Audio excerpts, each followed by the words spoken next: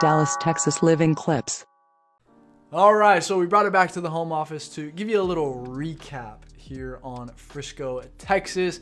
And let's jump straight into some of the cons, okay? Let's get it out of the way, all right? So one of the main cons I want to mention here first, well, it actually comes from a previous client of ours who, came into town, like many of you do, and took one of the first days to drive through Frisco to, get a better feel for the neighborhood and everything. And they came back to me afterwards and they said, Jimmy, I don't think Frisco is going to work for us. And when I asked them why, they said, honestly, it's a little too cookie cutter for our taste. And I understood exactly where they were coming from. Here, if you're watching this, here's what you need to understand is, listen, the vast majority of Frisco has really only been built over the last 20 some odd years, right? And so if you look at it from a business perspective, if you take a step into the shoes of some of these new home builders, right? Listen, let's just face it. Sometimes the most efficient way to get the job done is to do a little bit of copy and paste, and so some neighborhoods have a little bit of that vibe in them, okay? Not every neighborhood, okay? Some neighborhoods, you definitely have them that have the variety, that have the different styles of homes. You'll have a traditional next to a Mediterranean, and you really get that aesthetic that a lot of people crave, of course. But, you still do have some of that, some of those neighborhoods where, some of the houses are blending together and a little bit of that. Okay, so, but listen, there is a lot to love about Frisco. So let's talk about some of the pros, okay?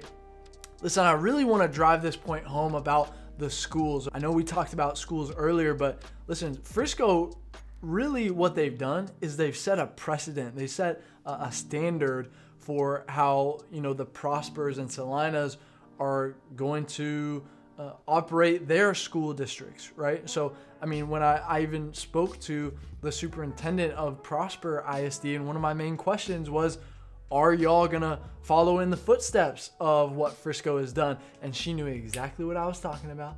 And I even read the email that she sent back to me in some of the Prosper vlogs, which if you want to check some of those out, by the way, if you click the Dallas, Texas Living name down below, that'll take you to our main channel page. If you use the search bar in there, just type in Prosper or whatever it is that you're looking for. That's the fastest way to find whatever video that you want, okay? So, but when I was talking to them, listen, here's what Frisco did, is they're keeping the class sizes smaller, okay? The teacher to student ratio is smaller so that you have a little bit more one-on-one attention.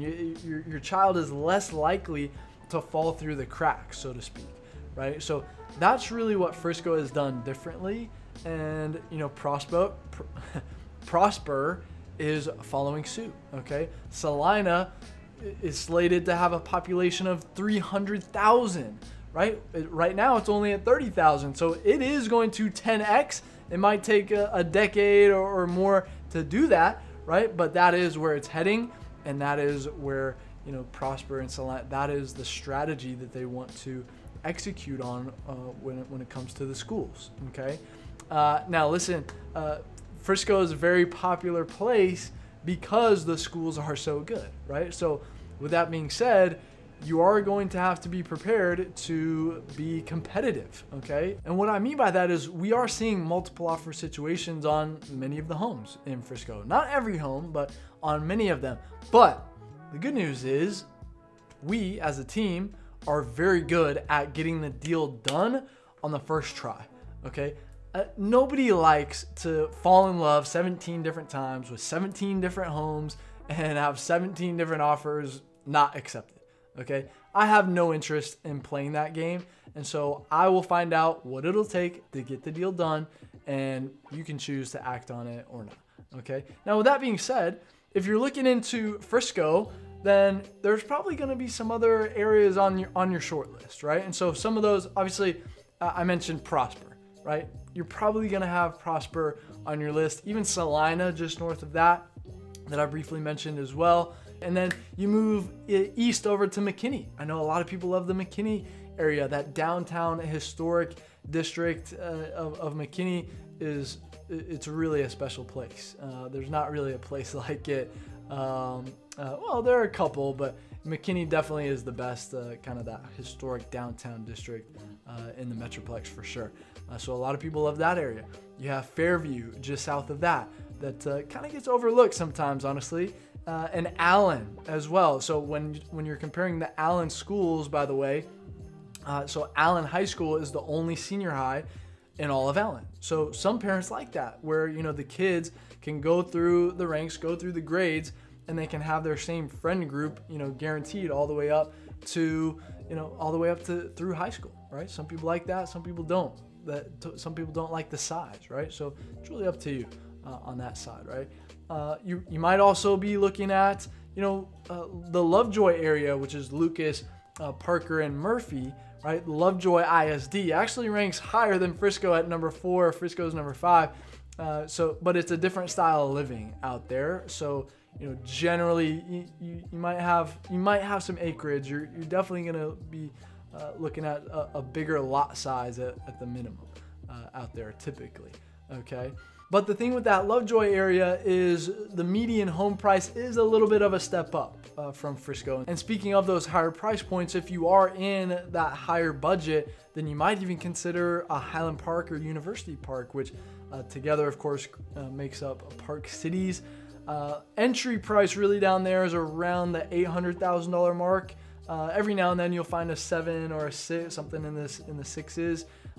But typically 800,000 is where you start. But listen, I mean, that's the number 1 rated school in the entire metroplex and maybe the best suburb in all of the state of Texas right there, right? So Highland Park, University Park, might definitely look at that if that is in your budget. Okay, so yeah, listen, if Frisco is where you want to be, or if any of these other suburbs is where you want to be, I can't help you if you don't reach out, right? So give us a call, shoot us a text, send us an email, jump on our calendar if you want to jump straight to a Zoom with us.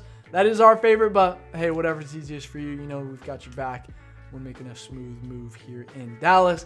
Hey, drop me a comment down below. I respond to everybody down there, by the way. Drop us a thank you if you found this helpful. And if you don't know where to go from here, then you should see some videos popping up on the end screen right now. They can definitely point you in the right direction. Of course, we've done a ton of different styles of videos here on this channel. So whichever one of these is really popping out to you, make sure you click on that. And until the next video, I'll see you around town.